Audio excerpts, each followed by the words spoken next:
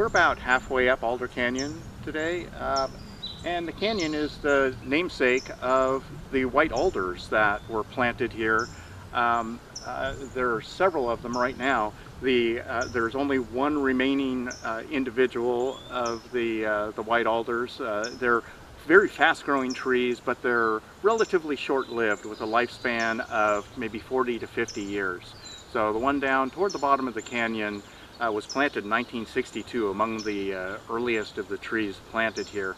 But it's on its way out. The top third of the tree it had died a couple of years ago and may not be much longer. But fortunately, new alders have been planted in place of the old ones, and they're beautiful trees. As I mentioned, very fast-growing trees.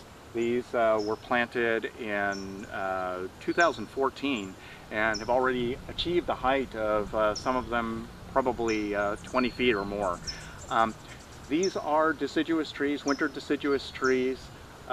They do leaf out probably sometime in April, but even before they leaf out, they get their flowers, which is a catkin. The male flowers are full of pollen, and that pollination occurs before the leaves even come out in April.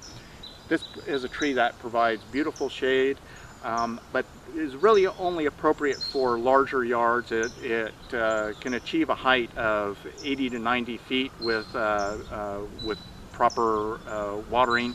They are moisture-loving plants here in the canyon. Of course, they do receive a lot of the runoff, the subsurface moisture that's available just about year-round.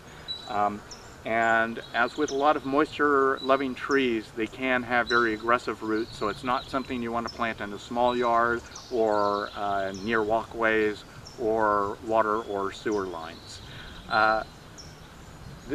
It's also a tree that's been called the tree of 1,000 eyes. You can see, particularly on the older trees, that as the lower branches fall off, it leaves a scar that looks somewhat like an eye.